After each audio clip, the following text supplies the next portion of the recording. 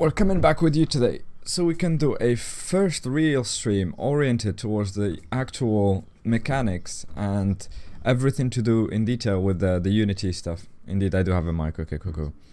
Right, how do we build a map knowing that we don't start from zero? There's maybe something that we will do for an upcoming stream or maybe later. But here today we really just wanted to show you the underside of Unity porting and what it entails. And we'll take the example of one map. How do we make one map? We're not going to go exactly on how it works and get into too many details, but let's have a look. So, Milo and Mazu, first real question is, how do you start a map? When you want to start work on a map, what do you get started from? Here we've made people vote and they've chosen this map in particular, and it has been the top map that people have selected, and they wanted it to be animated. So first of all, what are your real steps, first steps when you want to animate a map like this? Right, for this type of map and generally other types of map, what we do is we choose the elements that we will animate on the map are not necessarily already picked and designed. So when you look at the background here behind you, everything that looks like the eye up, the stars, it's just one single map because it's not designed for animation to begin with. We can't ask graphists to add specific details in one picture so that we can later animate it. Yeah, because we didn't really foresee that we would animate stuff like this. It was just picture based.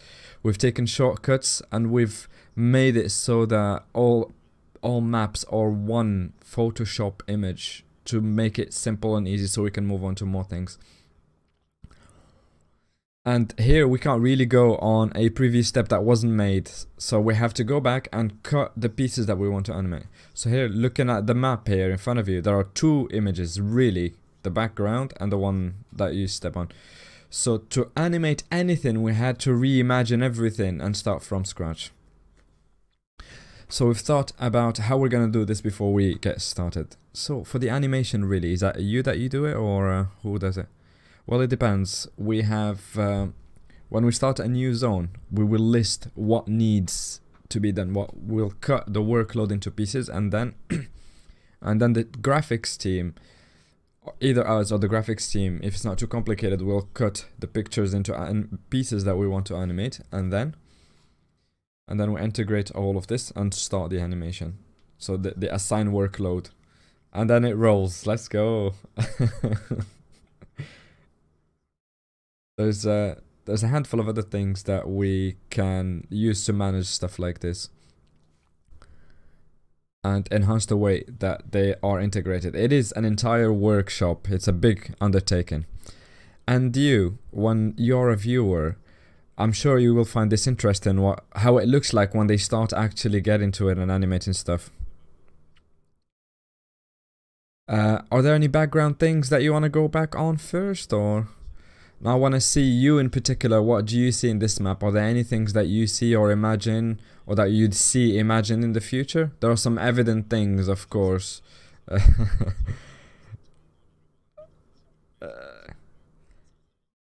We're not going very fast, but I think we want to see something really quickly then. For example, in the background there are elements that we would like to see move. Like we want to see the eye up god move, the rocks, the shooting stars, all the vegetation and things like that. He's reading from the chat. There will be a demonstration on floating things in the background.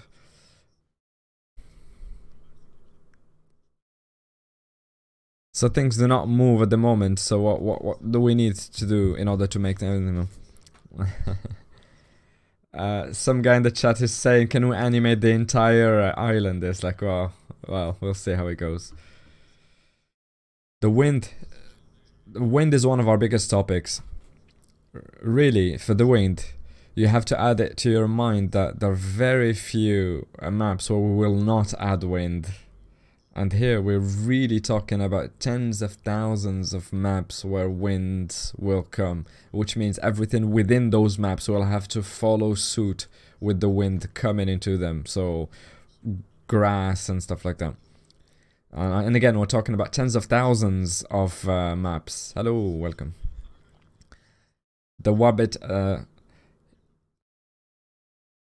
So, but it's not it's difficult undertaking, but it's not impossible. So, out of everything that chat has proposed, what would you like to start with?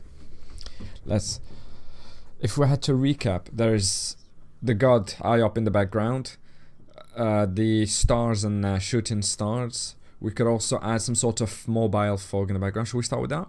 Yeah, sure. Let's start with the background.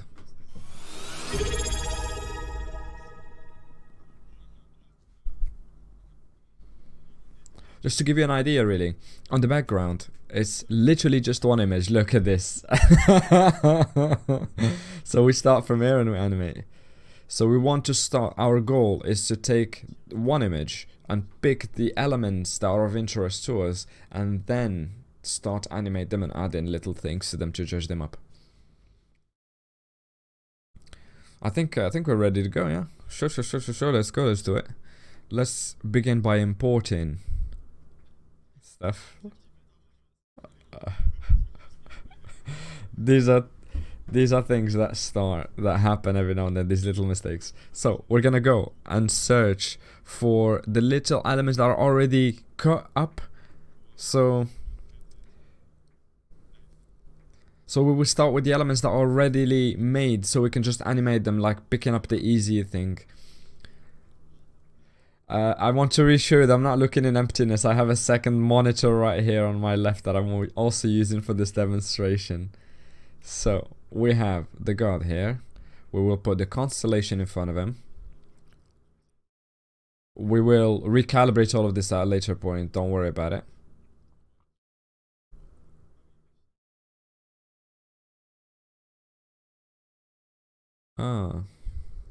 So we're adding this little swoosh foggy thing on top. When we start animating stuff, we will have less questions from the chat, because then they will see what's happening.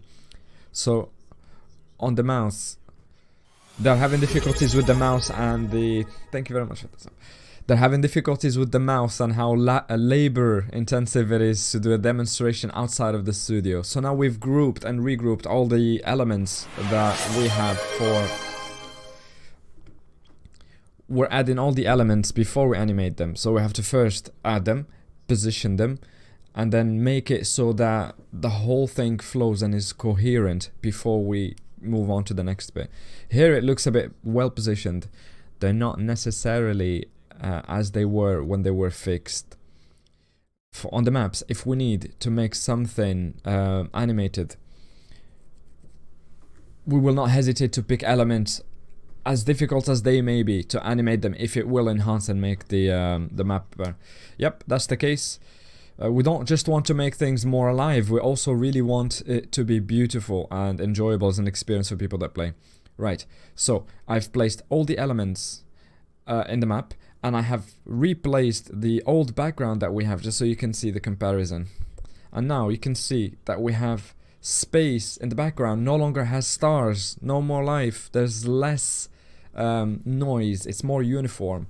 And from here we will decide what can we imagine, what was there in the beginning, and in which direction can we take this thing in the future. And one of the things that we had talked about, for example, is the god. When you look at him in the old version, he was always physically present in the map, which is a bit strange because in theory gods don't have much to do in life. And we had thought of the idea, so it would be better if we could have the constellation more present and the god that just shows up and it's not a permanent feature in the map for good. We could go on something like a mist or a fog or something more subtle that goes away and comes back. Sure, let's try this. He's apologizing for stopping him mid-run. He was getting ideas, getting all creative and doing stuff, and then he interrupted him. So, I've recovered the IOP god, and as you can see on the principle, on the beginning, I've added a color animation, and you can see the effect of it. Now I'm making him alternate between a reddish color and his original, and quite quick. And we can pick the pace. I can tell you, if people have are epileptic, please do say now, because we wouldn't want to cause you any harm. But in any case, there's always a moment where you do research and we just play with things to see where the best rhythm is. We can go quick, we can go sometimes very slow. Yeah, we can go gradual, test things as we go, colors, speed, space, and then maybe just return to, maybe decide on what the first color and the ending color is, the oscillation and their pace and speed. We are sort of playing and testing things to see how it goes. But this is part of the kind of tools that we have that are available to us, so that we can have more freedom while creating, so that we can start from whatever, from rubbish attempts like the one we're doing right now, and then end up on something that is quite good and aesthetically pleasing for you. We call it the research phase. So here we don't want any color animation for this eye up god, but maybe what we could do is reduce the opacity in terms of time. I'll show you the frequency so you can see exactly what I mean. This is too quick, but we can make him disappear altogether. But what we really want is for it to be so very slowly oscillating, maybe 20% opacity. I think this is still quite fast. Yeah, but having said that, these are debates that we have pretty much all the time when we talk about with the artistic director. It's one thing is that animations don't have to jump into you immediately, especially in your tactical mode. We don't want them to aggro you. We don't want them to be flashy and in your face. We want it to be in the feel, something in the background, something that enhances the background. You have to make the effort to see them rather than them jump at you, and especially in Carnum, which is the vibe is chill and calm. It's not in the vibe of the area to have stroboscopes and flashy stuff. Next thing, people in the studio, we're bothering you.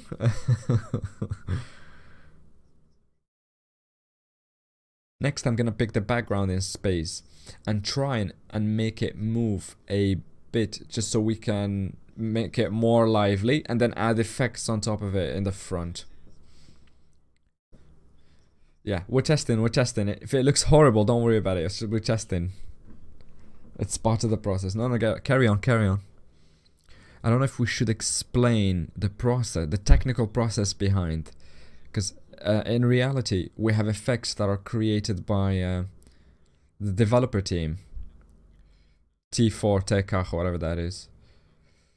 So they prepare effects for us, and all we have to do is change the values. It allows us to do many things. When you say it like that, it's quite reductive when I put it like this, but when we put the effects together and manipulate the values, it gives us a lot of freedom to create some beautiful things. So people who aren't developers or have no affinity with this kind of things, in essence what we're trying to do, like with the fog here in the background, typically it starts from a square image to which we apply a lot of deformations.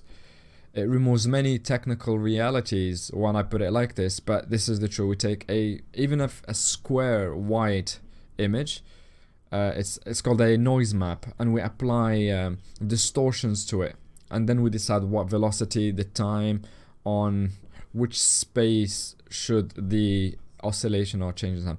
And this allows us to have many parameters to tinker with, so we can have something that is reusable on multiple maps, because the idea in essence is to make sure that we have tools that evolve with time. So the more we advance in the porting of Unity, the more we are efficacious and agile in manipulating and changing maps. So here's an image I want to take. Here's an example I want to give you. So the first moment that we had to attack Sophokia or anything to do with sea borders, how do we make it so that anything that is neighboring the water works, but also in Sophokia that all of it is? So you get the idea. We're trying to create some sort of canvases that can be adapted to the new zone that we want to animate later after. And when we have tools, the idea is to not have to erase everything. If we unlock some new functionalities, the fact of being able to just integrate it to what we're already doing is a massive advantage. and there's still some work to be done on mass production because we have so many maps. So we have to be able to automate the process at least to a minimum, otherwise it would be an insane amount of work. I wanted to add something also, these elements, all these tools that are developed to help us animate stuff. What we want is, let's say if future maps or elements come, we don't want to just be adaptation. We really want those new zones to be thought out around the potential animation that we want. So instead of just adding this like we just want it to be so that new, I don't know how to explain this very well. He's saying I don't know how to explain this very well, but we want them to synergize well, to have animations that let you do things whatever the map is. People are asking about the format of the images. They're using shaders. Is a very technical term that is used in Unreal Engine and Unity engines, which lets you apply some sort of distortions using a variety of parameters to just basic images, whether you're using a sprite of something very simple, 2D one, or something that is textured, more complex, PNG. It doesn't matter what the format is or the complexity or simplicity of the file, you can still add your effects to it. So Unity, you will know, if you one day would like to test stuff like this, and we're using Unity, which is available to everyone that can test and try these things. You have to really like this. But the node, I don't know, the node has the ability to give us so much power and potential to try various things. But again, you have to really like testing, because the technical and artistic thing that we're doing right now, it's not the part that has the most tutorials on the internet and video making in general. It is getting democratized and there's more content out there, but it's still in its infancy. So what color would you like for that little flash of light that we're making here, we're adding on the top? Would you like it to be sharp? Would you like some red? Would you like something light? Hello. Shall we try something a bit green? It's not too bad. It's not too bad. Something greenish. This kind of green would work very well. But it's all about nuance, so we gotta get it right. The saturation also works at times. Let's just not go all the way to the extremes. Just go back on what I was doing just a bit earlier with... I've added a little bit of animation on the constellation here at the center, that little star that you can see there in his chest. I've added a little flickering that is very light. Let's see if I speed it up what it looks like. So let's add something. Let's simulate something here. Let's see what happens when a texture generates some light. Let's go in excess to see what it looks like. No, not speed. That was a good type of excess, but that wasn't what we wanted. Ah, this is what it looks like when we really pump it up to the absolute maximum. You can see the direction it's taken. You see what these things are, and this is why you have to be very delicate and use them with parsimony. Yeah. It's the past process that is exciting, but this bit right here, yeah, it's a hit or miss. We can add something that will create in... we could make something that in junction with the most luminous bits of the map can create some more light. I don't know what that means. This can hurt the eye. Just so we can really see. Let's crank it up. Let's crank it up to the maximum. So we've set it. This is not the best kind of light for someone that has epilepsy, please. Now, I can also reduce the speed so it's not too annoying. This is IOP. When you see this stuff, you get IOP immediately. Oh my god, what the hell are they doing?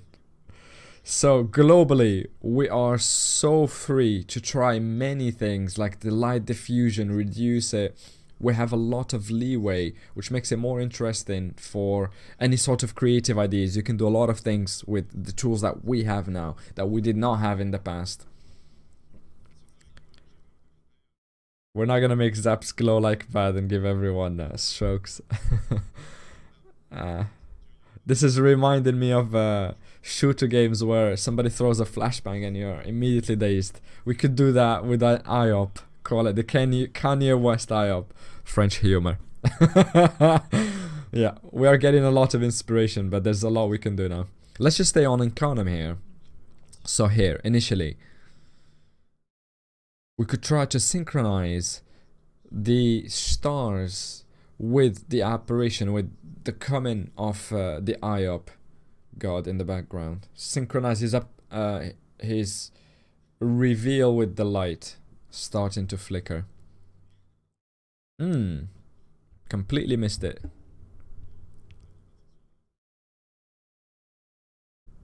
This is much better. So I had planned something, and I thought it would be fun if his eyes would flicker a lot more than the rest of his body, because IOPs have an empty look. And let's see what and it always makes me laugh. So let's see what that gives, what it looks like. Well, really, we can remove parts of a hole and ask that part to be more shiny, or add specific effects, or make it act differently irrespective of the big hole. He saw a funny question on the chat.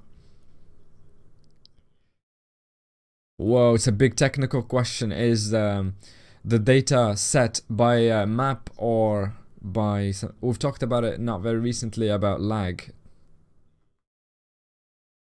We're starting to do big optimization phases, just because we've seen that the historical architecture was absolutely horrendous, and the way it interacts with the RAM, your actual RAM, and how it goes to collect elements for a map. So we're trying to work on things like that to make it more optimal. And generally, it wouldn't be 100% moving away from what we have now, but it will be something in the middle. But that was a very beautiful, beautiful technical question. I did well to catch and answer it. I don't know how we can show, because there's so many different effects. But here in the background, for example, it will be the color animation and the shining missives. And also for this light effect that I'm moving right now, it might be some sort of distortion that we can give it just to simulate the movement in space, because we want it to stay on the IOP god, but we want it to also fluctuate to give it a sort of energy flow and create the illusion of mobility, as if he's breathing or something. I'm seeing a lot, I'm getting this technical question in the chat. How many maps do we have globally in the game? We have about 13k, 13,000 maps, generally fixed maps, and some mob fights, some hidden maps or technical fights like Emerald or whatever. It adds another 2,000. So we have about 15,000. And the guy with the cap is thinking more like 17,000. Yeah, but in essence, it's tens of thousands. There's a lot of work to be done to animate all of those, just to give you an order of magnitude of what we are having to deal with. So the other elements we wanted to add, if you have any ideas, just chuck them in the chat. These are elements I've not yet worked with, but I was thinking of some sort of clouds or something that moves like a fog. If we want to do some disco in Carnum, well, yeah, there are ways to add it with flashing red lights.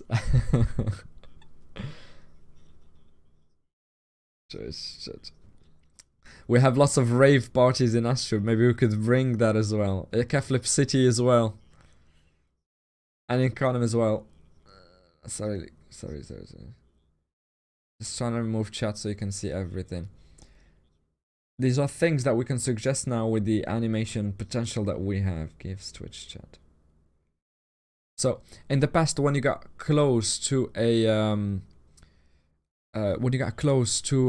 lava, we had to do it pictographically. I don't know what that means. So now we don't need to change the map as well. We can just add effects, so you can get ashes that float and then fall on the map, and we can add environmental effects that enhance things instead of taking the picture and trying to make it do the thing. So now we're in a frame of adding elements to a photo rather than doing things to the photo. So here there are so many things that we could add. to have a really nice synchronized result, so we can make the reveal of the IOP and the pulse inside his chest to make them synchronize and appear at the same time. These are really tiny details that can take hours. This is why we spend loads of time on every single map. In every video game production, one of the best skills to have that I have to deal with is to ask your artist to stop. And this is what I keep telling everyone. As there's a correlation between the time you spend working on something and the number of things that you see that can be modified and things that you want to change and do something about. So here we are having tools that develop every now and then that just come to our attention, and then we think, right, let's go back to the previous map and change things, and then dislike the fact that we could have done it much faster had we just had this tool in the past. Yeah, this map is clearly lacking in stars. The right side is completely empty. So it has some shaders that we had earlier, we've talked about, but we also have particles with multiple options. Now, go ahead, how about you take on this bit? So the difference here is the particles, we don't put them on an element that already exists, like a shader. We can add shaders on top of particles, but we're getting too much into the details. But the particles in themselves, they're like sprites that we can generate with plethora of parameters, and then we can give each one of their value, the parameters, a value. Let me just do an example right now with the stars. So this is the generator. This is what it looks like. This is a base particle. It's a beautiful one that you will see in Unity. White squares everywhere, whatever you go. So do you see that we can, this is our texture, default texture is the Dofus. I'll leave it like this until we get the optimal setting for the stars, because I don't need to have the star texture itself in order to simulate it. Just rest assured, you will not be seeing flashing Dofus like this everywhere you go. So the module is telling us that it is getting propagated from a central point outward, and we can make them appear in a rectangle that will sort of cover the entire map, and we will put them on the background. So in reality, we can ask our particles, or whatever element that we apply in the game, to either go behind the character, or that the character can pass around it, just like trees and stuff like that. You can walk behind them. Or it could be all the way to the background or all the way to the foreground. So here for the Dofus, which are our stars, they won't be long. They won't be Dofus for long. We can keep them, but we won't. Here what we want is for them to be completely be at the background of any element that you can interact with. They're bad tripping there in the back, the guy that's flipped. It would be hilarious to go to Pandala and see flying Dofus everywhere. It's not much more complex than this at the end to make stars that can stay flicker. I just thought I'd mention, these are particles that are quite simple. As long as we abide by certain general rules, like have a fixed parameter where we are making it, have a fixed duration, and know exactly whether it's in the background or the foreground. And here, to they're popping up, we can add a curve for stars. They might be interested in having this effect, but what we could do is change the curve so that they appear very slowly and softly rather than here, for example. There are some certain parameters that you shouldn't apply. There are some parameters that the moment you move a tiny little increment, you get massive changes. He's reading funny comments in the chat.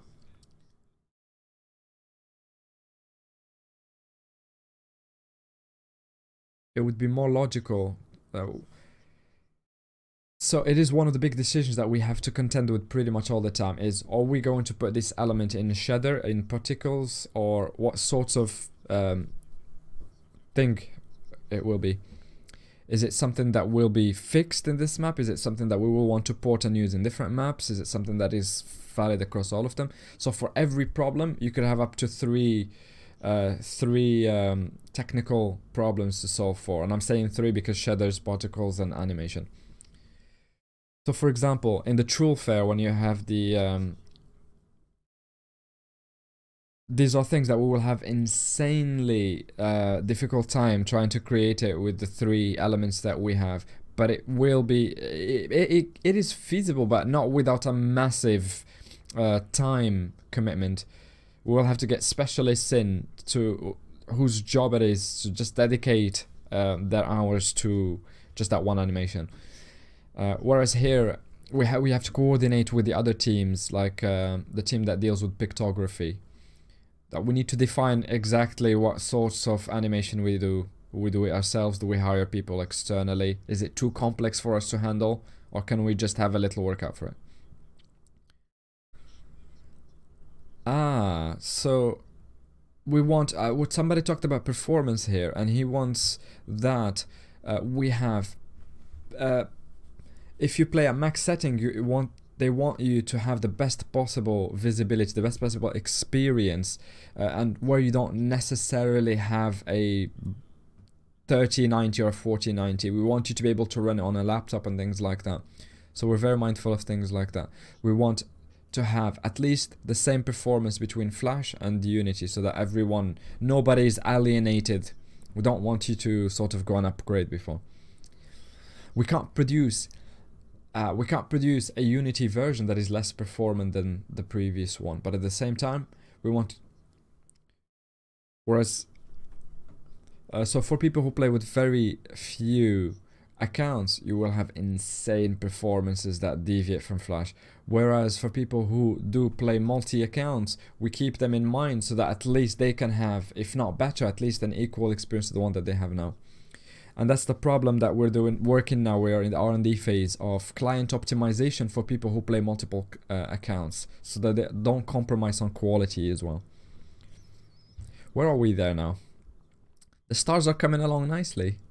It's quite light. We could ramp up to make them more visible, but it's already quite cool. We can change the quantity, the size, the rotation. We can make them do backflips. We could add shooting stars as well. Someone's in the chat asking, could we have a shooting star or move on to something else? People are sick of this bit. A little shooting star every now and then. Go, let's go. Come on, go on. Let's do a shooting tofu. Might be better than an actual. We can make them fly. Let's make it fly. This little tofu. I think it's a much better idea than a shooting star. This shows you some other. The particle system allows far too many things, and you're seeing the potential and power that it allows us. So the rock, for example, that was in the background, you show that stars were passing in front of it. So now, quick and easy, we will just replace it with a similar rock that is in front of it. We can keep it, we can change the rock so that it's always in the foreground. We could animate it, we can change the color scheme so that it marries the background a bit better. We can make it levitate as well, like hover up and down. So, the flying tofus. It's an entire project. At least one shooting one shooting tofu. Just so we can see what it looks like. So for this module, you've seen it earlier, we can give it a different kind of speed and range to work in. Just like earlier, we will change the area of apparition. We don't want tofus that just fly all over the place. It will be a more controlled thing, so it takes a bit of time as well. We don't want to do a oh, we want something that shoots across the map from end to end, so maybe a curve. What is possible as well is to add meteors that crash on the area.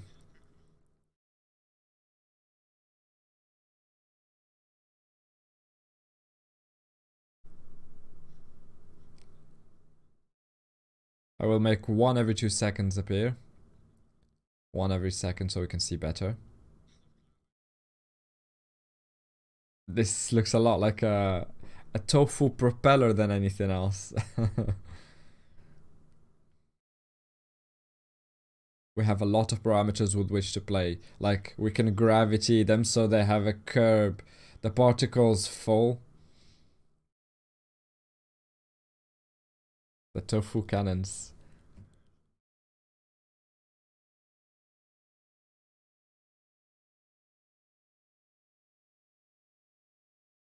We can add and apply shaders on the particles after we've set them in place and in motion. Which, maybe we could add this as a little minigame for the true. We can change the form of the tofus, we can change the colors depending on their speed, things like that.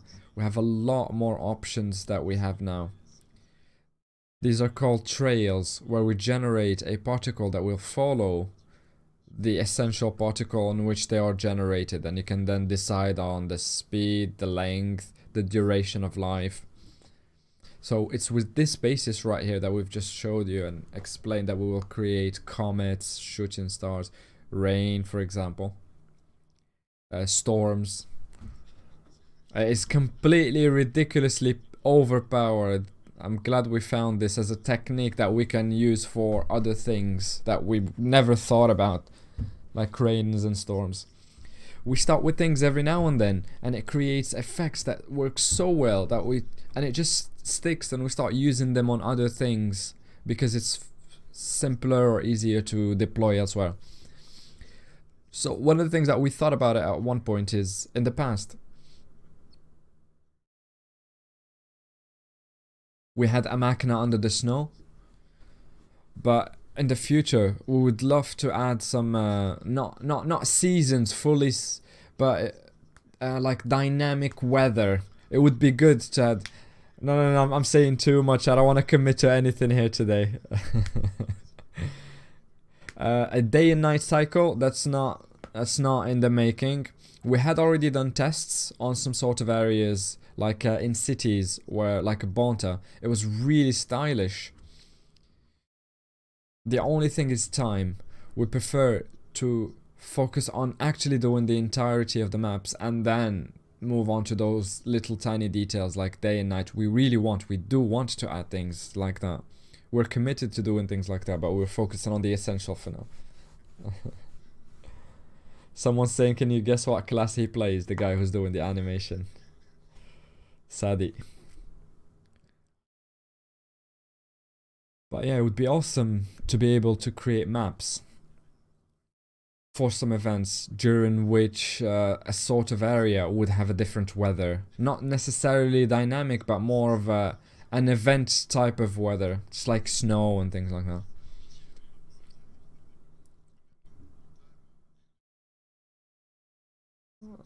Just don't. Someone made the joke in chat. Just do not add France's weather because it's rubbish all the time. It's good enough suffering in real life. We don't want it to follow us in the game as well. But in the future, if we wanted to add rain to Ashu, for example, that would be something that is completely doable because we have the technology for it right now. I wanted to add some sort of dust behind it to simulate that effect that we're desiring. Add a little bit of dust so that it makes it less, just to see like a sort of burst that happens every 1.5 minutes, every 3 minutes. But the time to configure things like that, when we have special effects like these, that it might be 1.5 hours, 2 hours, if it has to show up every time so we can see the parameters we're working with and the effects. But yeah, if it's something heavy like a flying tofu that explodes in the background, we want that to be infrequent. Yeah, there you go. There you go. It can spiral very quickly if you add effects in test phase that are this big, this scaled. Yeah, maybe make them less luminous. One thing that we do generally when we have a preset, I mean a particle that works really well, is that we can save it. as in create files and save them so that we can reuse them as a basis to start something, or just to replicate it en masse on different maps of the same area, for example. So things like the comets, rain, all these things will have various types, tests that we have, folders that we have, like samples that we've worked with, because we've done it in the past, and we could just reuse them. Now we're too neck deep into this tofu thing now, but it is designed to show you how it's done. There are other things that we could do on less formed and defined animations. So for example, we could just add little distortion inside the animation. We could even give them a different life span so that they don't die at the same time, or they could have different speeds. It gives us an incredible amount of leeway as far as creativity goes. He's reading chat. Someone in the chat is talking about their neighbor. He's reminded by the stuff they throw in his garden with this tofu, reminded him of that. Ah, this is so much better already. I'm imagining someone in the left map, a crazy guy with a cannon that is shooting tofus all over the place. It must be Ganymede. This is why. This is why in his tower he's drawing tofus. We've come full circle. He's trying to keep productive. It's we will ask designers for shooting stars, but we'll have to also be mindful of the copyright.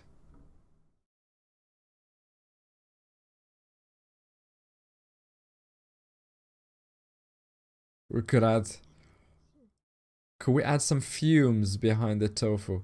So just that dust you've created in the back, are you just able to change it into something else? We could even make it so that if it hits the left rock, it explodes. This is how modular and flexible this new design tool is. I'm gonna keep my ideas to myself. Whee! Here we have feathers in the back instead of... We can make it generate smaller tofus behind it. Or eggs, if you want. And pretend that's what's giving it the speed. You can stand on the corner of the map and... they're just joking. Stay focused there, guys.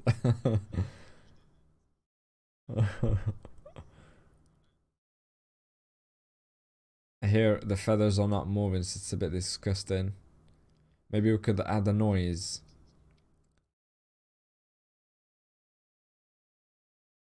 We're on the system particles from Unity here. Oh wow. So we have so many tools that have appeared internally that we can use to do adaptations.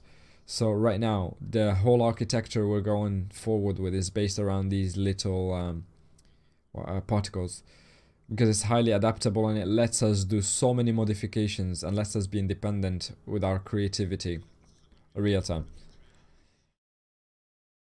Despite the incessant LD requests that we're getting. Every day, technically, we could find a new idea of something to add to the tool. And we need this to add to the tool so we can add this effect, but it won't happen immediately, sadly. Yeah, this is what we do with we juggle priorities of the demands of the work. Can we leave these tofus in rest, please, for now? What I can import right now is something from Zellorium. When I've made the map, I have added a little type of comets, like a shooting star, because it vaguely resembles what we're doing here. Let me see if I can, but to find them in the middle of all the folders, it might be a bit tricky. So he's saying essentially he's already done something that resembles... Oh wow, we're seeing their files now. Wow. Oh my god, Alan. So...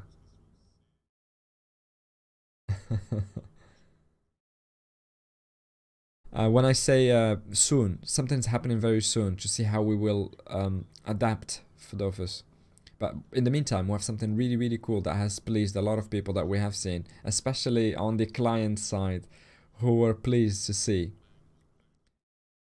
a big a value added on the perf. I don't know what perf is in this sense.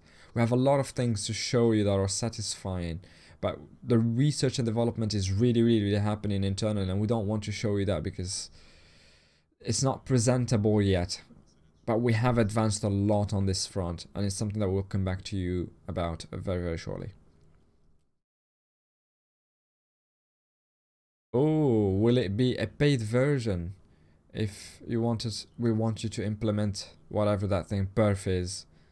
We want you to look at the technical side, the feasibility, and the formula to make it work first of all, before we even talk about implementation and talk about the economics of it. Payment or whatever. We can talk about this later because so far we're purely focused on the technical aspect and nothing else.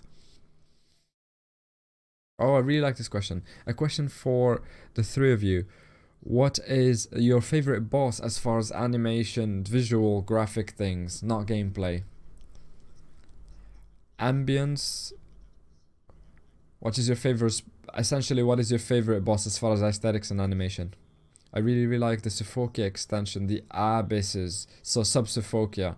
I like Dantinia, for example. It's not very complicated, and to find trides, it's a bit of a hassle, but there's usually just the one. But also, in terms of graphics, oh, I really think that the Sub-Sophokia areas are... strangely, I find them really cool. And you, Milou? I had not expected the question. I wouldn't know what to say just like that on the fly. I really, really like Sir Momor. That well, that we've released very recently. But otherwise, I'm not a player that had done too many of the big bosses. I'm what you would know in the community as a noob. I really like to play for the vibes and to chill and the social aspect more so than the try hard and doing hard stuff. Mia, from my side, two have sprung to mind that have coriander sticks to my mind because I tried it so many times in the past. There were so many attempts, and I remember one last. Oh, I remember one attempt where I've leak-pied one of those mobs that rolls everyone back, and then trauma. Yeah, so coriander was horrendous back in the time. And more recently, even though it's been a few years now, but the Zac area, I really, really liked it. I've played the game all the way up to 200 in a close combat team, and you can imagine the Zac close combat is infernal, it's horrendous. I really, really like the fantasy around the whatever what are they called, the mobs in the area. Yeah, that's something that I dream of seeing anime. Maybe we'll do it very soon, who knows. The question is bugging me right now. I want to see Ephidria because I'm biased. I think he worked on it. Belladonna, it's really, really cool, I find, yeah. But it's super hard, the boss defeat. Belladonna area is really cool. And yeah, and I'm thinking with the animated areas, it will be... Another tangent I would like to go on right now, which is before that, in the past, we were thinking about the aspect of getting blocked when you go to tactical mode. We don't have to get preoccupied as much with the aspect of... I don't know what he's saying here. So we're trying to affect a bigger correlation between the map, how it looks like when you're walking in outside and when you start the fight. So the graphic separation will be nice to see. Like for example the Ephidria one, we wanted to go back on the gameplay aspect because the mobs are violent, they could one-shot you. So it's not just graphics redesigns. Somebody's asking a technical question about Unity source code and he's saying yeah, it's open source. Most companies work on big projects with many people that are usually based around whether it's Unreal Engine or Unity, work on something and they usually share a technical base across all the platforms. But as every single project develops, it gains its own technicalities, and then you end up with a chimera, like a big congregation of codes that are interlaced over the time. Even for noobs, I can tell you the example of Naughty Dog's, Ubisoft, and other big companies. The motors that they use are usually Unreal Engine from the past. Not necessarily 15 or 20 years, but that tells you the tech has evolved. You start on a small basis, but you eventually creep up and have something massive, a behemoth of a code. Yeah, what do we go on next? It's the floating rock is something that has crept up a lot on chat. Adding a little life to the rocks makes it more alive quickly. Shall we say the rocks followed by wind and everything else that moves with the wind? So what we can do with the rocks is rather simple. I've slowed the tofu so you're not visually bugged. It's too much. It's too much. We can say bye to the tofus as well while we focus on something else. So for the rocks, what we can do is we give them a translation on which axis we want them to bob. So either horizontal, north, south, or the direction of the bobbing. We'll start with something strong so you can see the effect, and then what we can do is add some noise to create some sort of randomness in the movement that they have. I don't have the parameter in my head now. I'll just move my camera. The rocks are a bit violent.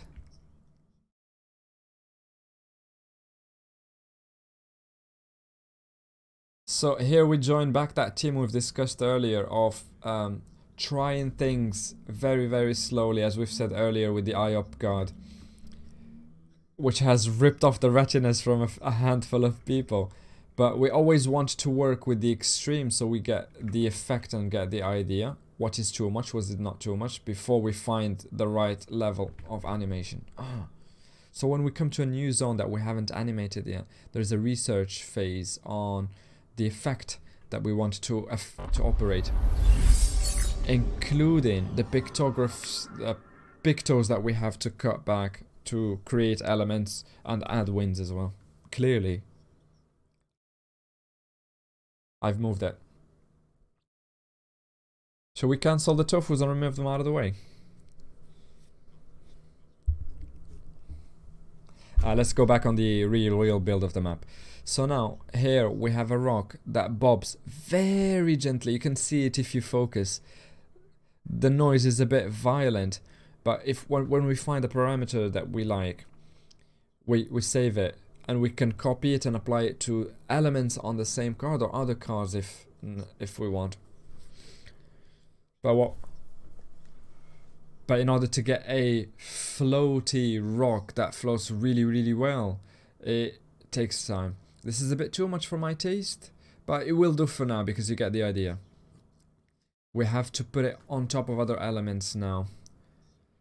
So let's put the small rock to the right as well. So he has just copied and pasted the effect on the tiny little rock, so they both move in unison right now. This is what he meant by if we like an effect, we can save it and then apply it. We can move every single item in the map here independently, so it can have its own motion or its own effect or whatever. So we had this picture here, the rock, where visually you can see little packs of rocks that are separated from the rest that looked like they were slightly floaty. So this is where we go to the graphists and ask them to cut things like that so that we could reanimate separate parts independently. So now you can see we have 3 elements. Instead of one big image of a pile of rocks, you now have chunks of rocks, one picture decomposed, so you can add a little animation to the top 2 or the bottom 1 or whatever.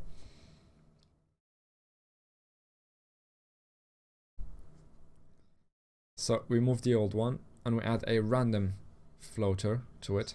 I should have done that for the other rocks because they're synchronized, which is terrible. This is terrible. We want them to act independently. Unless they do. Unless there's an effect coming from Astrub from underneath. I see people that are worried about the Dofus. We're just hiding them very quickly while we work. He's always present in our heart in the map, but we had to deactivate because it was too noisy and it's it's too much to work on the map with floating Dofus.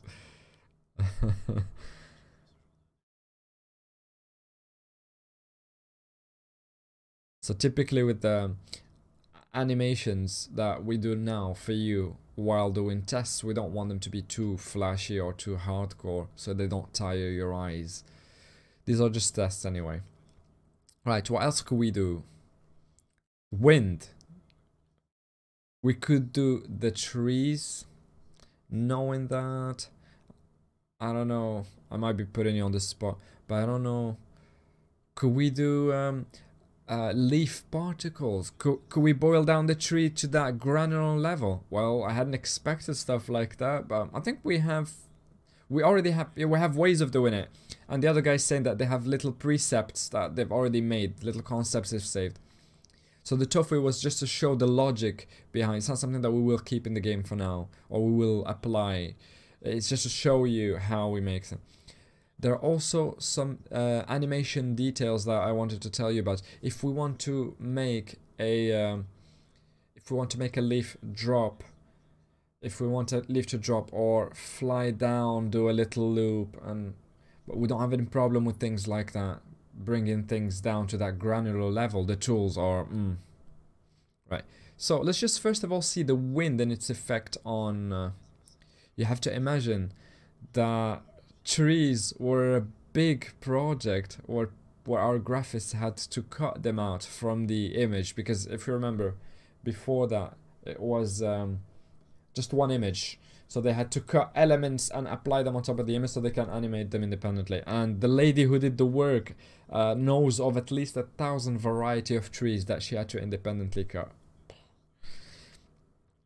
So what we know about Dofus 2, it was, he's restating that. So everything from the rocks, the trees, the leaves, everything aside from the nodes were part of that one picture because they weren't designed initially to be animated later on.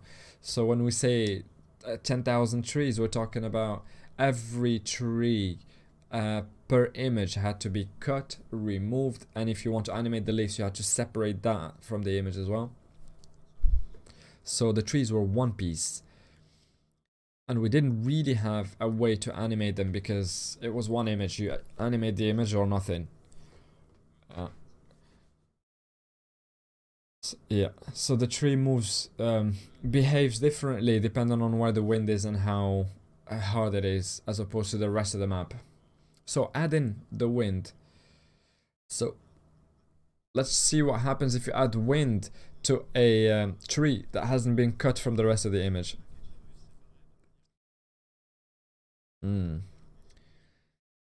So when you cut things, you want to go as granular as possible so you have multiple elements, so you can animate things separately. So if you change the speed of the wind, you want the tree to behave differently from the leaves, for example. So you have to have those elements independent. So we at least get to decide how windy we want it to be, and then just decide on that parameter, and everything else follows suit and moves accordingly. So there used to be a deformation for the entire tree in the past. Oh. So on the wind project, what we wanted to do is first of all develop the wind, and also cut the trees into multiple elements, prepare the trees. So as you can see here in the image, it's not amazing if this is what we proposed as an animation. It's made of rubber and it's struggling so much. So we had to make the decision. We have to cut literally every piece and aspect that makes the tree. One thing that is important to differentiate is we have various trees. We have spiky ones, even of the same type. You had different ones with multiple with multiple elements on them. So what we wanted is to arrive at a method where when you apply wind, regardless of the nature of the tree and that, they all sort of behave accordingly. So it took many months of prep to automate everything at the level of the wind. At least just for the trees so far, which we have done. So we are working on them for the plants, but for the trees, everything has been cut, everything has been prepped, so the interaction with wind is already sorted. I'm seeing a question that is bothering me right now. What about the trees that you can cut? So the trees that you can interact with, we would love to animate them as well, but we have no idea about the feasibility of it because it's complex. It's because it lives at the junction of LD and the gameplay. I think it's designed and the gameplay like a node that you... So what we want is some evolution on the resource that you can farm and things like that. There's so many questions like these that we think about because of what the opportunity, but because of what Unity allows us to do. These are very heavily technical things that have technical things behind it. So here we've shown you the logic that lets you, because everything has been cut. Like now, look, he pressed the tree. You can see every single element separately there on the right side. So he can pick every single element, like even the leaves on the top left, the leaves on the right, the leaves in the middle. Each one behaves independently. So you can give it a command independently. So now the tree is taking a real hit with the wind, but the leaves are not. So you can get that level of granular control about every element of a tree, which is just a groupment of items. So here we can really dictate the force of the wind on every single element that makes a tree and arrive at a result that looks a bit like that. A guy saying just chuck in the Dofus again and call it a day, release it now, it's ready. Ah, the visual glitch, can you add those? Yeah, we can add so many of those. We have already put some really serious work into glitch effects and stuff like that for Zolorium, because it was the perfect excuse as an area where to try them. But it's something that we are working on, something in the back of my mind. So for trees, you can imagine that we had so many case scenarios where it was doing wonky loopings at the start and end of the animation.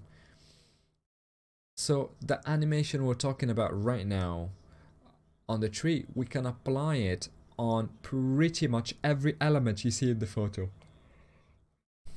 So this wind system that we've applied, the idea behind it is that it could be adaptable from area to area. So we can animate everything. He's showing how you can animate the sword as well. It looks weird, but yeah. I've seen a question earlier. Yes, trees can be synchronized if there's a big gush of wind or gust of wind. Or you will be able to see trees move in sequence as the wind reaches them. Just like if you think about it, not all trees move at the same time when there is a gust of wind outside. It's literally as soon as the wind reaches and interacts with the item that it moves in real life. So we want to keep that real piece. We want it to interact when the wind reaches it. And here we're going to show you an illustration of the point that we're making right now. I think they're going to pass wind and show you how the first ones to get hit with it will move first and the others will wait. Oop, what happened now? Oop, that's behind the scenes. The office back room. So, is your wind mono-directional? Yes, technically there are some maps where we could add more, but it remains parameters that we can play on in the long term and experiment with. But so far it's mono-directional because it's easier that way. Globally, the wind goes... generally the wind moves in one direction because of this technical thing, because we want everything to be coherent, so the movement of everything to be in one direction, and we don't want it to be chaotic and conserve a type of movement logic in the map.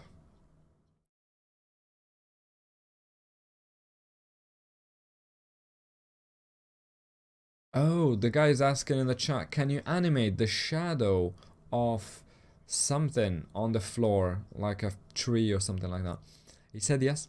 You can add shadow, create a distance, and then create an effect that also affects the... so essentially you can add shadows and make sure that they are animated according to the movement of the object that they're mimicking or mirroring. I don't understand why we're not seeing the gust of wind.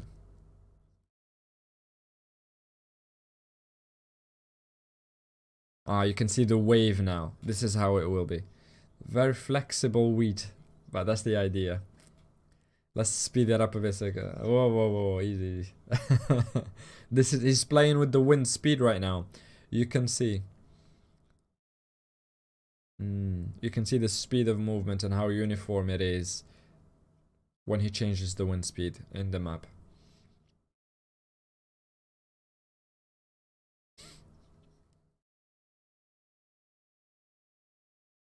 Oh wow, the guy is asking, will there be any elements that are generated by your movement in the map and your interaction with the map? He said, yeah. There will be steps if you step on mud. There is a question of how far we're gonna take this, but there will be... yeah, there will be things that we're implementing already, we're working on, like the size of your step, of your foot on the mud, depending on what class you're playing. If you walk on water and things like that, will you leave traces behind you? But yeah, these are a lot of elements we're thinking about. But we haven't found the scale of we're going all in or just a little taste. So now you're getting a taste of what the LDs get in on a daily. So when you start a map, yes, nothing moves. Everything is... and the more you go, the more mobile the map is, the more animated it is. And similarly, on an entire area, what happens when you apply effects like that? Look at the shadows moving in the background. So sometimes in one day you can work on 5-6 maps that are optimal, and most of the rest of the area that is very well animated because some things are shared across areas.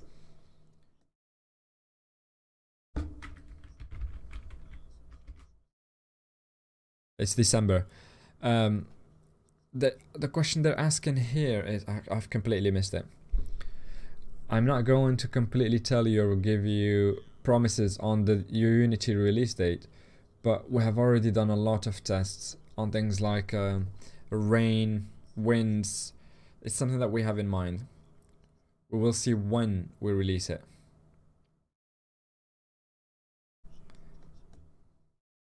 December, I'm trying to type and...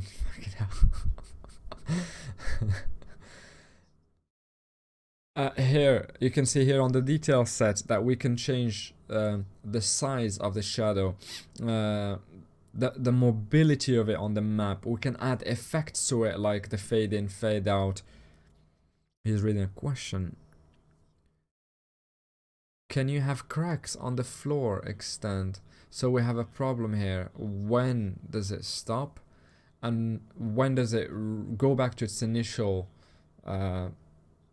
position? So what you need to know is when you leave a map, the whole animation is reset. So we could do it so that there's a crack on the floor that gets deeper the longer you stay on the map. But in any case, the moment you leave and come back, the animation will have to restart and then eventually go back to what it was.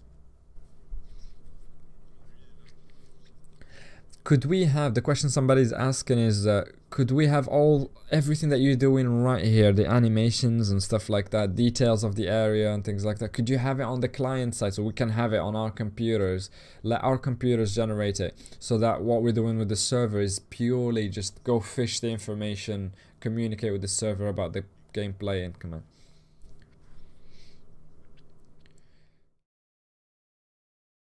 Everything that you see is client side. But the information is coming from the server side, and we need to keep it like that because sometimes we might add snow on an event or things like that. We don't want it to be to lack uniformity. This is opti stuff we're talking about, and optimization. We're still working on the essential graphics. The map is quite animated now. It's a lot of movement, Milo. I've added a little bit of wind on certain plants more than others. You can see that stroboscope effect coming from the outer space. You can see the stars that are quite flashing. You can see the god, the silhouette that amplifies and then fades out. The stars on him. Now, about that floating rock that melts into the image better, that gives the impression of movement on the right side. We should go back to that.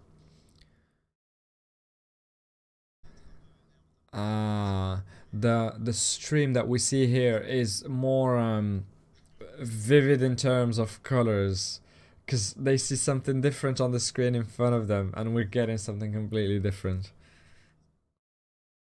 What we could also do is why is he whispering? We can spend a lot of time on every map adding little elements here and there. We want the sword, for example, to, I don't know. It looks like eyes. Why don't we add little white halos around it to enhance it? Why don't we make the eye up dance? We get lots of questions like that to show you that we can spend hours on details like this. So on this map right here, we've chosen a color scheme of blue, green, purple. I'll have water. We're going to enhance the intensity of it just so you can see the effect of it, the light that is. So here, if I want to make the light, I've added completely.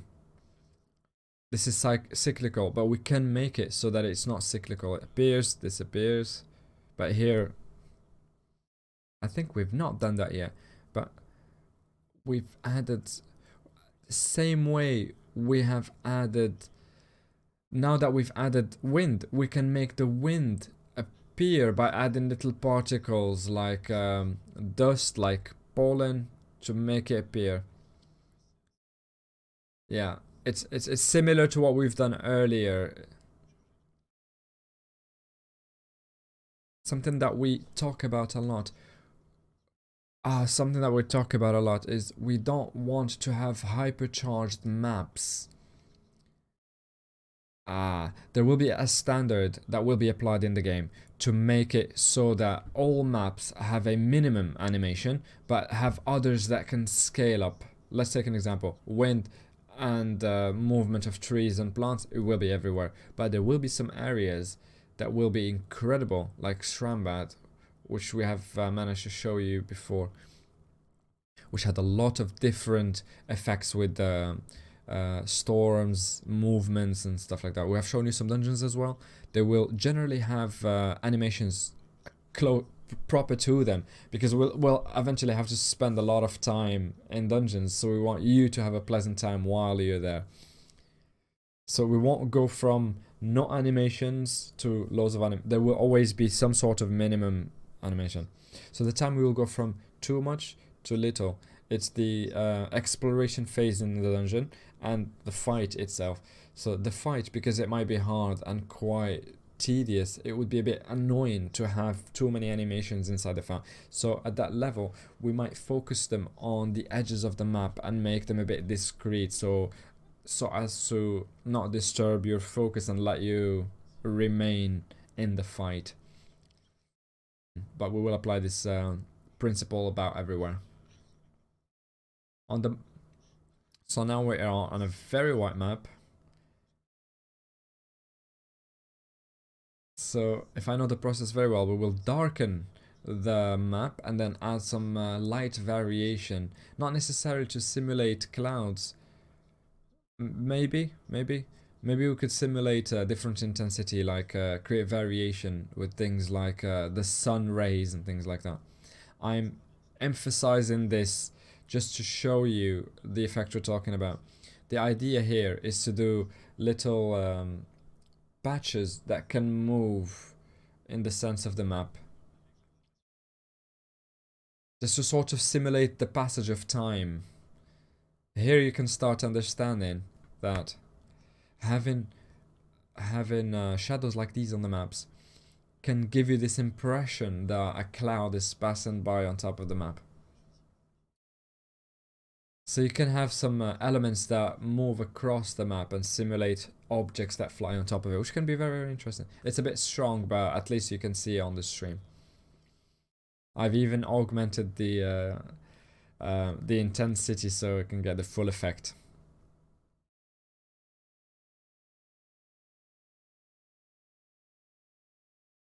So, what clouds are you simulating right now in outer space? We're just giving you the idea, really, of all the kind of things that we can add on a map. And I hope that we've done a general pass on top of things like that. We can parameter things so that vivid colors aren't completely roasted. They can still be visible. We've talked about the little rock earlier. How about we add a little animation to it? I really, really like this question. The games. The level designers and are they all very familiar with the lore, with the story and stuff? Not necessarily all of it, but it really, really helps in terms of knowing what work we're doing, what the bigger picture is. On the decor, I don't know that there is an enormous knowledge to have at that level. But the question really is, are there any elements that you pay attention? If there are any crucial elements like that we will need to pay special attention to, they will be communicated so that there's coherence and that they're not missed. So this question comes back very quickly. Once the first concepts are made, we have to discuss these elements before we start working on them. So for example, like Pandala, you want to have the right level of trees, the right kind of trees as well. There are also some old we also have some elements that are old and not pertain to the lore of the game. They're part of the history of the game itself, like a statue of something. And these are communicated to the team so that they are added, but there is not a necessarily a need to be a grand master of lore in order to be a good designer. There's something else that we wanted to go back. So the tavern, or the sidekick tavern, where we had to create a map where all the sidekicks would be created.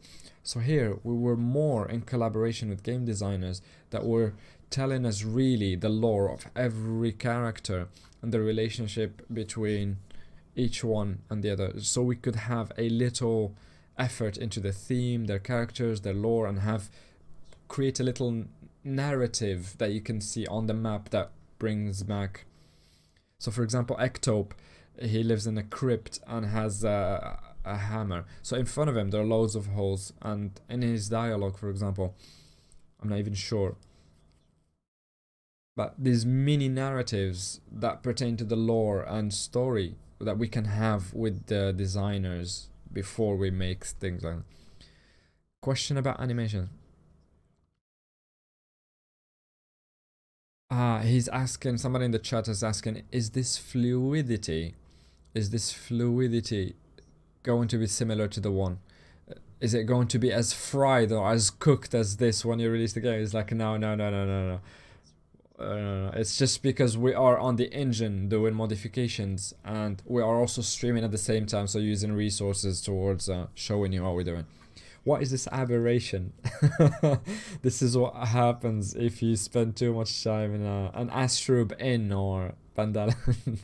Like I said earlier, so on Pandala, you could have deformations on the entire screen and it wouldn't be completely bizarre. Oh, what about... Oh, here's a cool idea. What about when you go drunk on the panda? Could you add little alteration or little... fry up the image to reflect the drunk, a chromatic reflection of his state of mind. I saw a question earlier about synchronization between elements. Like here, we have the rays and the synchronization of it on the ground. Because we place them manually on a map, in order to synchronize them, something that happens generally in a map, it's complex. It is doable, but it's we have to break our heads with it, and it takes a lot of time. But for a total immersion, we could have some shadows that are only visible when you are inside a like an area that is lit by rays. It is, but again, this is a question that we talked about earlier. How much are we pushing this thing? The level of optimization we're going with it. In reality, it is the whole difficulty of any type of production. When do we stop? When do we go to something else? So for example, it's a bit silly, but on this very Ankama map, we could spend a monstrous number of hours. Are we able to add some sort of waterfall that drops from the island? Would really like to see what Ankama would look like. Some sort of waterfall that drops from the edges to reinforce the celestial aspect of the whole area.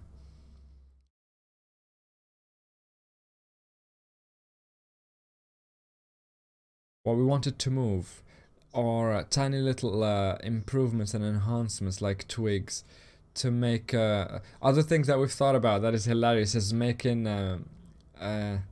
make meteors or celestial rocks slam against the map.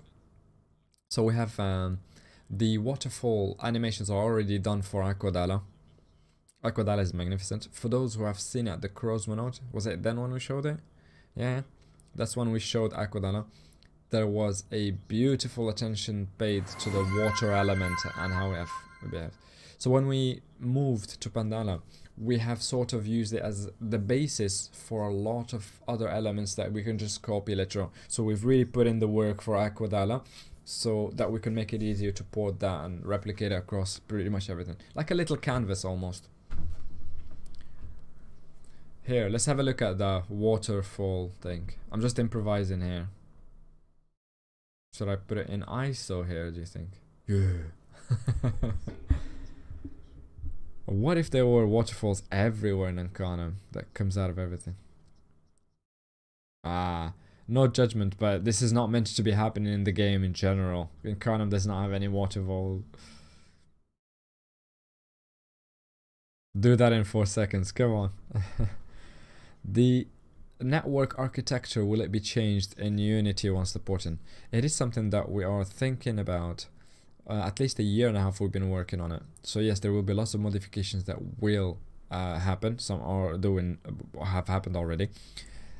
And all in the spirit of the Unity porting. The biggest topics that we needed to smooth over and sort out, and I'm talking about features client side and things like that, have already been done. There are other modifications that we want to bring, like server transfer of a character on the spot rather than having to wait for cut-off dates on a certain day of the week. So there are lots of features and enhancements that we want to bring, and it's just a matter of time before. Is the game going to become magnificent? Yes, it will be. So what we've done with the tree earlier, we've replaced it with a tree that was cut up in multiple elements. So we've done the same thing with the Aquadala waterfalls. They were worse than the trees to cut up from a single image. Look at that. Oh. In one click, I can put my Aquadala waterfall on the spot. It violates my eyes when you place it like this in conjunction with Ankama. But it's here. We can note the difference between the areas, and you can see the passage of time there in terms of design. So here we had some fishing rods that were prepped to also take the wind and interact with it. They're just like trees. They move when the element of wind reaches them, and it creates, just like earlier, the same effect. I'm already seeing questions come about the Unity, anything to do with Unity porting, servers and things like that. Here today we are focusing on the LD, so design, and it is just an opportunity for us to communicate with the design team. Really, this is what this is all about. If I add, even if you add a boat, it can be affected as well with the wind. Whenever you want the space boat expansion, just let me know, I'm ready for it. Could you add a little bit of velocity so that it is moving on top of the water? I see that we've entered the phase of unlimited ideas. Oh, and we forgot to activate the Dofus. They are here. They've not gone anywhere.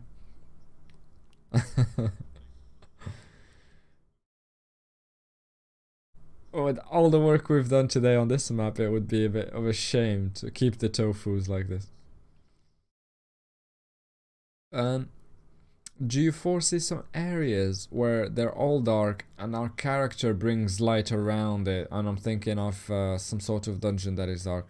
Yes, we're thinking about that. It's difficult, but it's just a technical aspect that we can smooth over. It's part of the optimization we talked about earlier. So for night mode, that has been mentioned many times, we have Fire Dala already done in night mode. So we've mentioned this earlier, but in Bonta we've tested having some maps with night modes, but there are some areas that work very well with the night mode and others not so much, so we are testing stuff like that. Let's get the boat out of here. Shall we change map? Shall we change map completely, or just to remove the elements we've added here? The animation looks a bit jittery persona because they have the wind increased and they're showing us what can we know. It is. Can you tell us what the percentage of the maps you've already done and finished? It's a really difficult one to answer, but here, for example, we are at the stage of adding the wind to the entire maps of the game. So potentially we might have a very, very beautiful percentage that we can tell. Kenya, for example, 20%.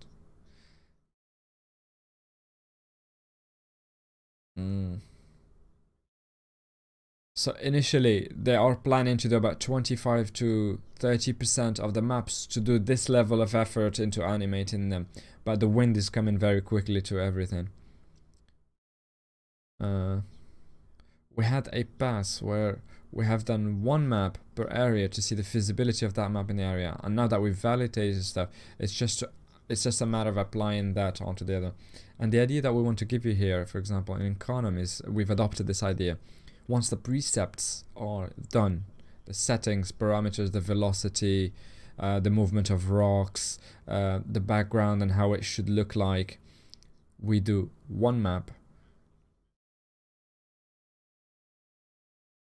What does it look like in terms of time? So there are maps that can take entire day where it's very specific requirements. We want to put more time budget on that very map because it's so demanding. And there are others that are like Amakana or Kenya that will be automated things like wind.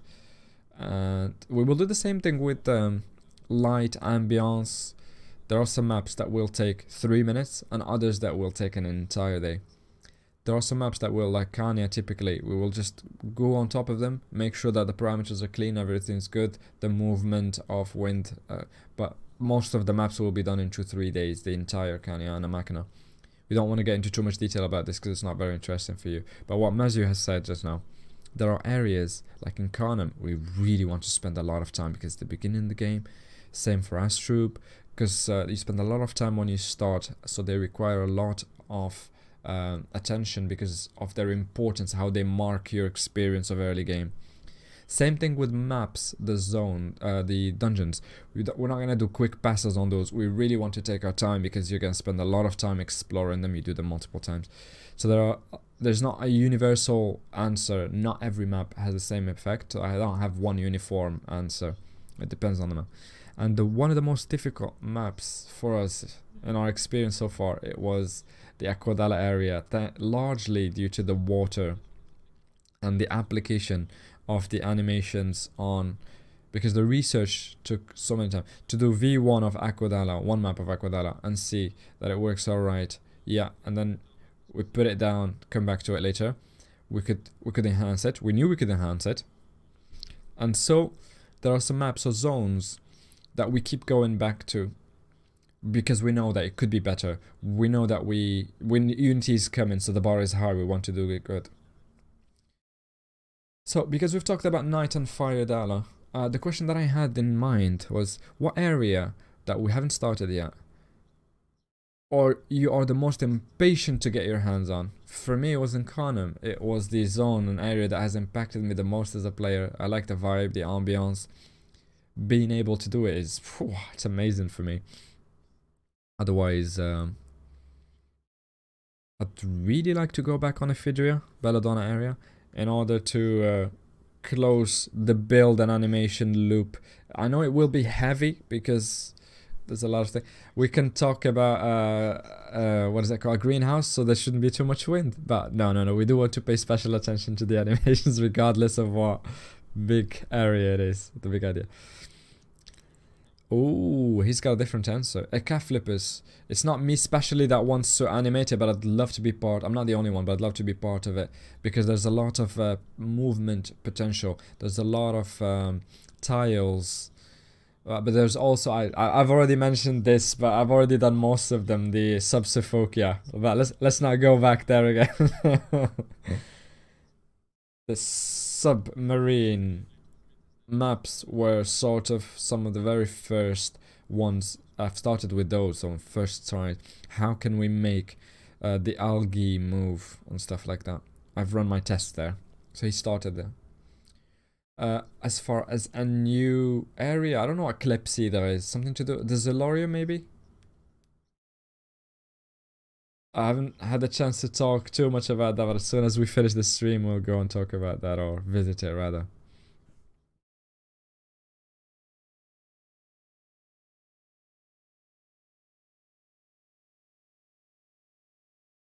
Somebody in the comments mentioned that the lanterns are not synchronized and that rubbed them off the wrong way. They mentioned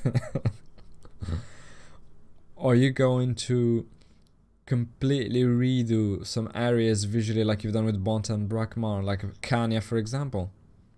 Kanya, I've talked about it a lot recently. We have a lot of things planned, but a revamp is not a good word. We have some things planned around the area, things that we want to bring to it. The same question getting asked again about day and night mode. Is it in the plans? No. Do we want it to be? Yes. I can't tell you exactly when it will happen, but it's something that we want to come back, return to at some point in the future. We have the tools for the most part, at least on the LD side, but we just need to coordinate the cycles could be done properly so that they are uniform and dynamic across the client side and the visual aspect as well. After that, we had two potential things that we wanted to show you. The first one is going on a map for Incarnum where there were very little images, so we can show you before the cut, after the cut, so you can sort of get the idea about the workload involved in cutting up one image into something that can be moved independently. And something completely different from Incarnum. So the chat is choosing one map in Incarnum before, after. And chat gets to choose the other one. I really need some water. Should we show everything right now, or is it not a good idea to do that?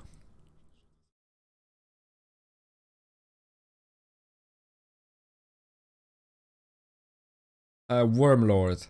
There are some good things to show you in that area because it's pretty nice. So, on a first time, I wanted to show you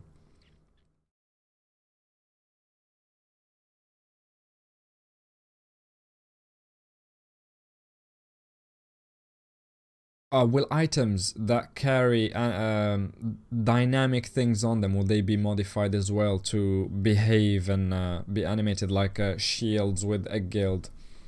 The emotes, for example, will have to be completely redone. They will become something else. It's a big project because we need to reanimate all of them from the beginning. For the equipment pieces, we really have to do tests. But yeah, it would be really cool to apply, to extend the animation to that sort of thing. So this is the starting map of the beginning of the game. This is everything that has disappeared was one map, one image. I'm seeing the tears of Denpi, the guy who had to do the cutting. just so you can see how far we have come. This is the map that everybody arrives at. Everybody goes through this at some point. Oop. We can't animate this too much to see. Oh, sorry. Somebody's ringing. Be right back. I'll grab some water in the meantime.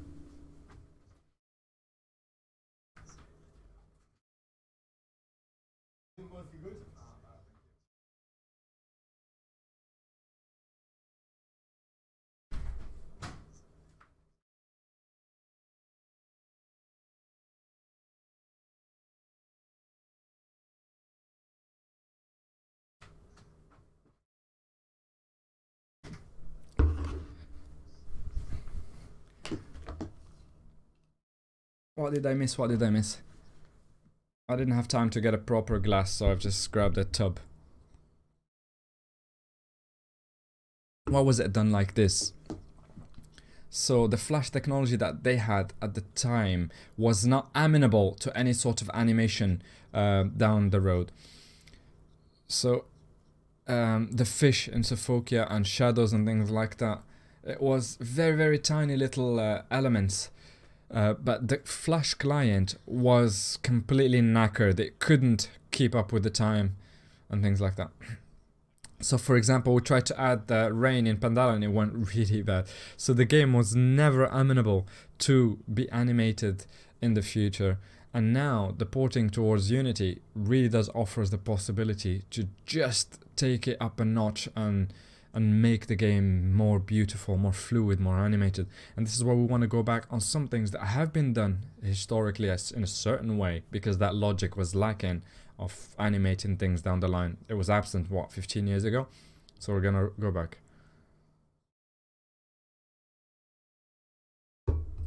Here I wanted to show you how starting from one image, the graphics are having to remove every element, every piece and component of the image, having to cut it and separate it so that we can animate them separately and add things to them, move them independent of each other.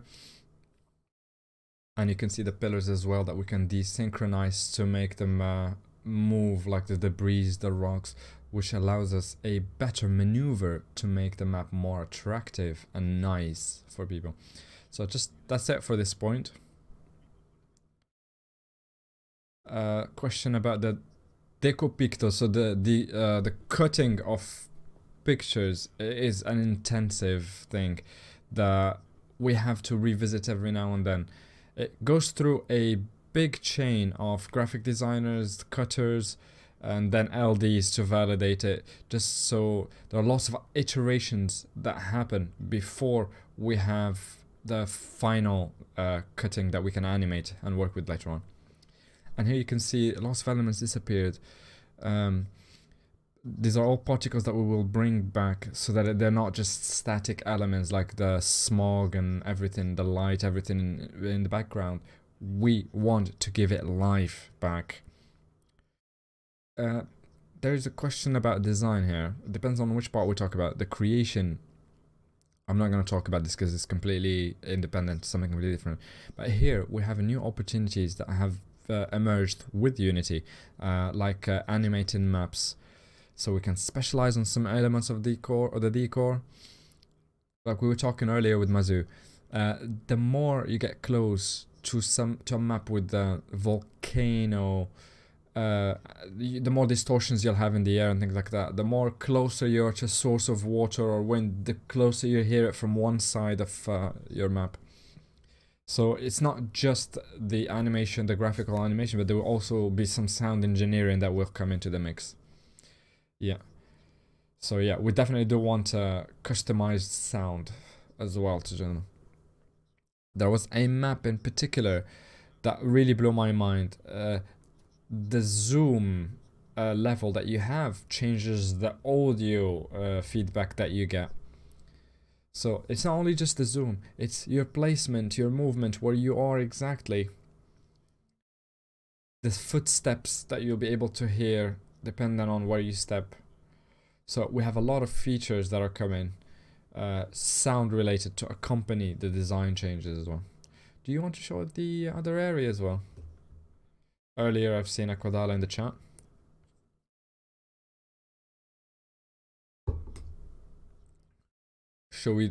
Should we do Aquadala? I see that the mouse is on it, but let's do it. Let me just zoom in really quickly here. It's better for you to see it like this while I fetch the files that I need. What is a current if not water wind? That is a good one.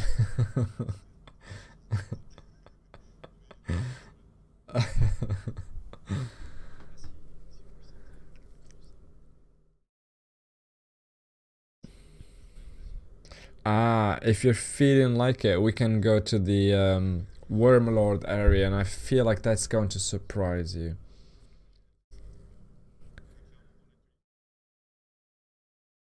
I think we should. It would be very important to show the next thing. Oh.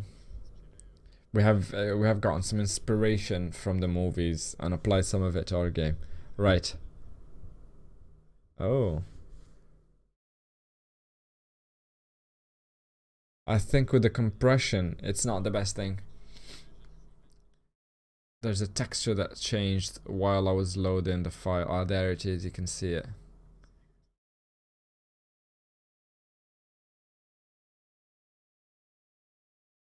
Don't paying attention to the thing at the top left. We will hide it now. Boom, gone. Ooh, look at that. So here, when we were talking earlier about the tooling and presets, like here for example, the waterfalls, the LDs have had it up the hill for weeks to put it right in place, for the cycle to be interesting, to add little particles there, the foam for example at the bottom, all these elements.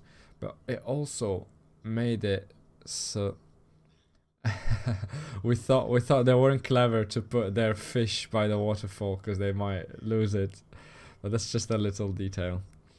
But Aquadala has really allowed us to properly work on the water element and everything that comes with it. It was a titanic job on at the time, but now it has given us a basis that we can use for pretty much everything to do with water. And here you can also see the water movement on soft water, calm water, and if you change the pace of the water flow, then it adapts to it as well. And this is replicable in Sophoclia, Madristam, and pretty much most of the areas that resemble each other or share elements in common or have commonalities across elements. So it makes the work easier down the road. Treasure hunts. There's a lot of things that will. Should we go to Wormlord for a quick sec then? How can we say no? It's going to the ambiance is going to change drastically. I'm warning you. We have Dune that has recently come out. Yeah, it will put you in the mood to go and watch it maybe. We haven't started the Leocalypse and this type of areas, but these are areas that propose a lot of elements that can be interesting, like the war area for example. We could make the whole more dynamic, so the area is always at war. There's explosions and fights happening at all times. I don't know, we're just thinking, but that's the kind of thing that we can do right now.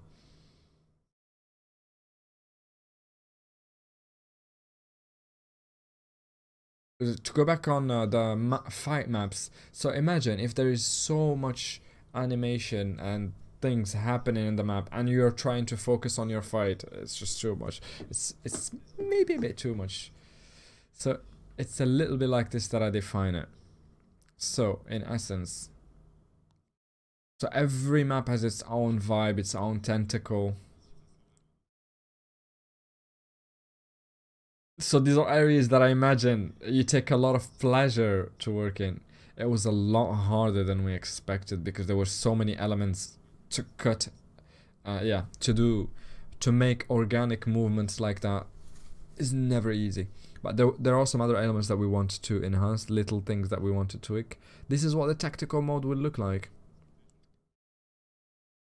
Will the downloading of the game get heavier with all the maps? Yes, the game will get a bit heavier because of all the new maps, but we're always vigilant so that it's not an explosion to gain in the order of hundreds of gigabytes at once. We're pacing ourselves and paying attention to things like that. Like I was saying about the size of the project itself, we are always vigilant as it does not get out of hand and explode. So for example, we don't want to cut more elements than we need to, but just take the example of a tree can be 5-7 elements. But yeah, so yeah, we are paying attention to these kind of things to do with the weight of the game. So now let's calm these animations a bit. So this is all a work of rebalancing that will need to be done later, but you can imagine a map that is like, well, essentially it's this. This is the Wormlord area. This is what we have to propose for you.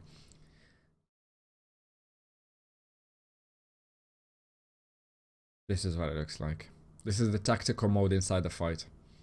Like Milo was saying, for this type of map, we'll be hyper vigilant at the level of the animations that will be at the borders, the edges of, so we don't want them to be noisy, so you can have a better reading of the tactical mode, so you can focus better on the fight and have less stimuli coming from the edge that is not helping you in the fight. It's a really good question. Do we have any areas that are well parametered? And then he asked another question, are there any areas that we can do a before after, just so we can see the scale of what you've done? It was Aquadala, aside from that black box that you saw, but the map functions very well. How about let's do a quick Aquadala before after that we've promised, because we want to show you. Shall we show Zelorium or not?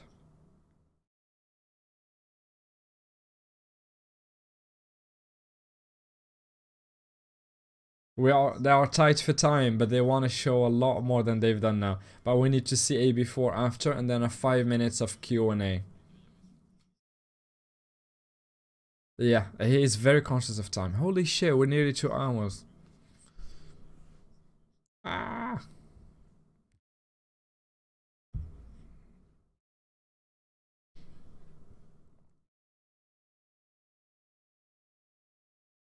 Oh wow. Oh wow. You can see the water movement. This is the Spooky animation. You can see the little boat that follows the current's power. We've done all the plants. This is all finished. This is the finished. Yeah. So you can see the plants move on the right side. You can see the hanging fish, the flags, everything. This was the before. This is after. You can see before and after. This is what we have now if you're log into. And this is what we're playing with. This is what you have, this is what we have. But this is what you will have very soon. This is the current Sophocleia and this is the difference. It's a massive difference. You can see it is something that is insane, rather. Every map will be windy at DBA. In reality, the stream is nearing its end because we have planned a maximum 2 hours, but we are dangerously nearing it before before we get kicked out, so they can use this phase. If you have any questions, we can do a little 5-minute Q&A if you have any in the chat, and then we'll enter the end of the stream. Will there be a time where both clients are compatible? Yes, but then we will have it will be during the beta version where you both have the Flash client to play your game and continue, and also the Unity one, which is a different client altogether that you have to access in order to play the beta.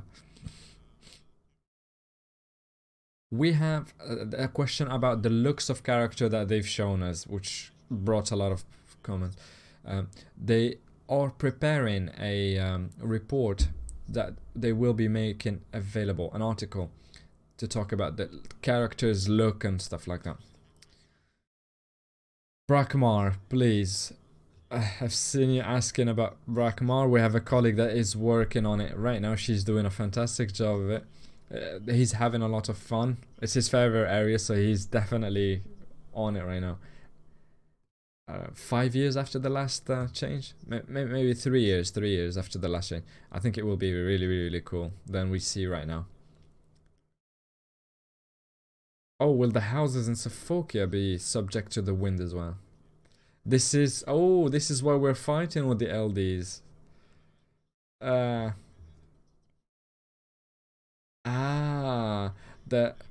The level of animation people are asking them is insane. Like the smoke coming out of a house, we want it to follow the wind as well. Yes, of course. There has been things in the past where if you find a lack of wind, then you can blame it on the LDs. The boat animation. Characters right now cannot be on elements like boats, so it's a bit complex to explain. It would make things very weird. Like if you stepped on a boat and then it's a Pandora's box that we're not opening now. There are no interactions, so there won't be any animation to worry about for now. But don't worry, everything will move.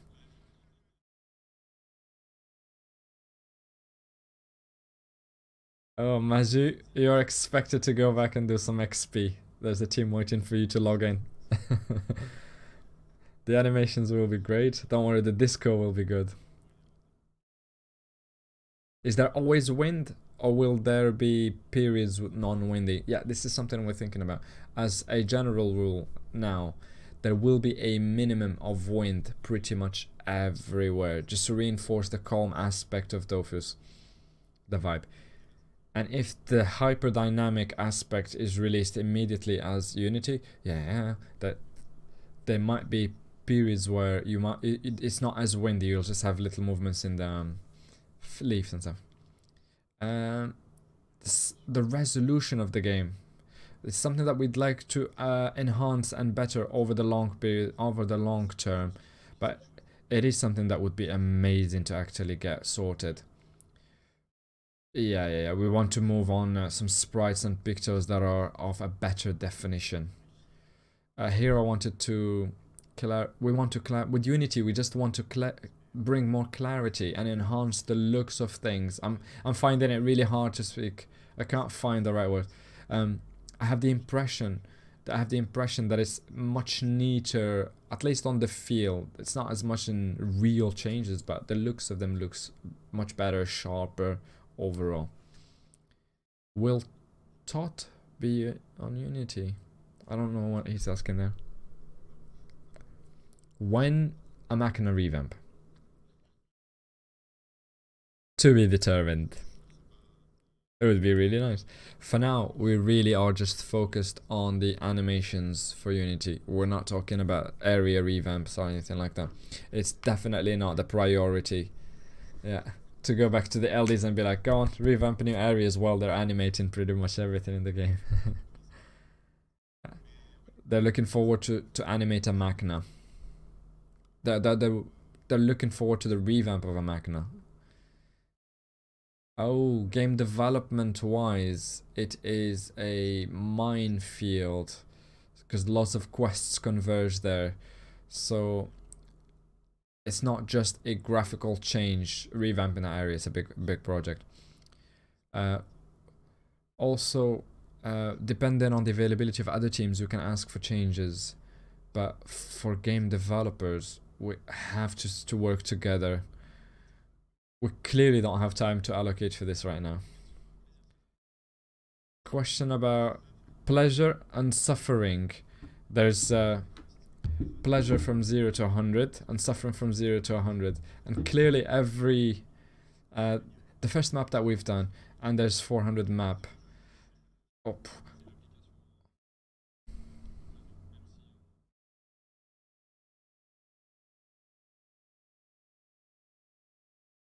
So Akanya will not be terrible to optimize because of the similarities between maps once we work hardly on a couple of them. Will the emotes be completely removed? No. Emotes will not be removed.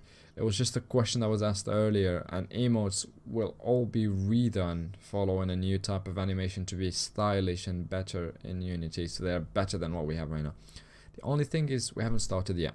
We are focused on characters We're working on our 19 characters times 2, so we can read. That's our next top priority, so we're not thinking about emotes for now. Has there been any problem when you've used Linux on Unity? Nope, we didn't have any problem.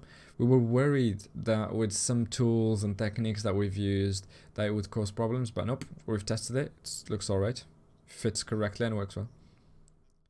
Should we speculate on the fireworks? No, go ahead if you want, but we will have some special fireworks 20 years that you could blow up on the True Fair. Oh, and with Unity we could add some particle systems that will enhance that aspect of the game. There's so many things to do.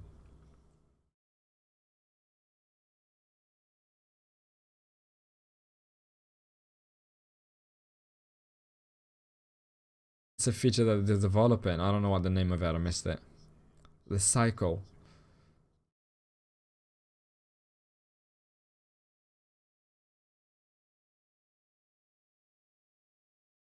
The night and day cycle. Okay. So they've not yet introduced anything like that, but they've reworked the areas that are dark or white. So for storms, what is it called? Owaimi. We have worked the sandstorms and things like that. We're not forgetting anything. We're working properly on the details. FPS, please. FPS, guys, please. The frames per second on Unity. What will it look like? Now we will go up to a bit more than 60 if we need to. We haven't capped anything. This is like optimization. Should we put a cap around 30, 50 and just completely leave it open until whatever? There's also the synchro vertical question, 30 or 60. On questions like this, the objective right now is to make sure that the Unity version rolls as well at a minimum as well as the Flash one. But whether we limit it or not, yeah, that's going to be something that we will have to discuss a lot during the beta. That's what it will be good for, to discuss things like that. See the difficulties, the possible optimization areas on some sort of settings more than others, because there will be demands and requirements from the community, specific ones. So that's why the beta will start this summer around August, in order to have a very long testing phase so we can have the best possible version during the release. A human being does not see any more than 24 FPS, but even if we propose 144, we won't see all of them. We'll see.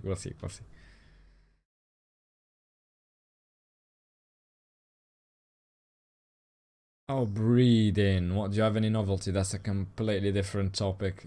It's best to bring a game developer to discuss that rather than... No, are you guys, do you touch any of it? No. We'll have a different intervention team to talk about breeding. I've seen a different question about animations and their activation and deactivation. There will be an option to deactivate, like a toggle that you can to reduce whether in or out of fight, so it should be lovely for you. But in terms of performance, if there is a necessity, it will go towards helping the most modest builds, but it is an option that we have planned. Well, not because we're generous, but because we're like, it's sort of a necessity for people.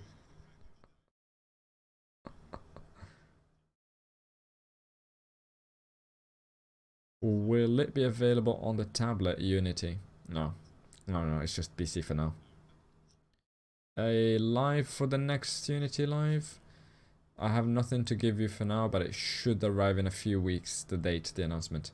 On a first basis, the one thing I wanted to go back on is to bring an article on the looks of characters and things like that. That's our top priority. We've talked about with our teams, and we want to start that as the next step. Right. I think that the questions are starting to get repetitive, and I think that we can end the live on that one. Thank you very much all for coming. I hope that you guys on the chat loved it, because it's an exercise that is unique. Very first time we do things like that. That will show you during a live how we work.